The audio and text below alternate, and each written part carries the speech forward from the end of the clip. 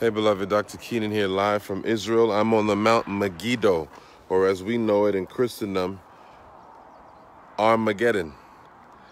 And across from me is what is known, I want you to see this, this is the Valley of Jezreel, the Jezreel Valley, one of the largest valleys in Israel. And this is where the John the Revelator says that the final battle between good and evil will take place. I want to challenge you with something. I want to talk about the power of Passover, but I want to challenge you to do something that the Lord spoke to me, that whatever he says to do, do it. Whatever he says to do. Whatever he says to do. One of the challenges that we have is that we don't understand the power of divine instruction. When God told the Israelites years ago, as they were in their last day in Egypt, God said, I want you to eat the Passover. I want you to sacrifice the Passover lamb and apply his blood to the doorpost. And this was a divine instruction that God gave the Israelites, which preserved them from death. It was the preservation from death. As they placed that blood upon the doorpost, death passed over them, hence the term Passover.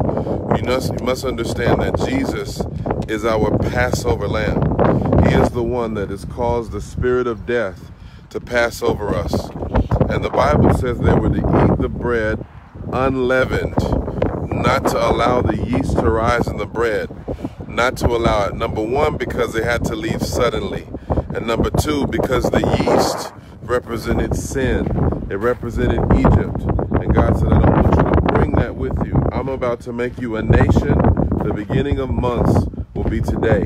And so I want to challenge you on this Passover celebration to remember the sacrifice of the Lamb. Remember what he did. Remember what his death has provided for us.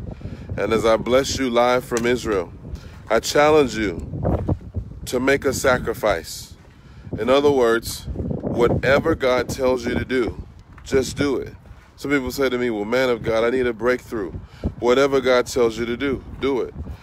Man of God, I need a miracle. Whatever he tells you to do, do it. Don't hesitate. I was in England and the Lord spoke to me to sow a particular seed. And I thought, man, and it was very substantial.